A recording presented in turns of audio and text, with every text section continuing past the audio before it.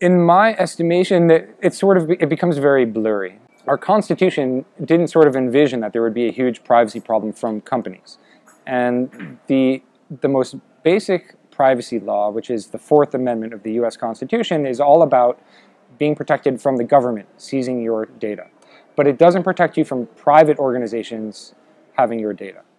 So if the government outsources this part of their activity to private companies and private corporations, then no one's done anything wrong, and then that's considered legitimate. It's like a shell game, you know. They're like, no, it's not here, it's there, and then they play games, and oh, it's not me, it's them, and you know. But essentially, I felt that they were deputizing me. They were saying, now you're an agent of the government. Now you have to do this collection for us, and you have to give us whatever information that you have collected.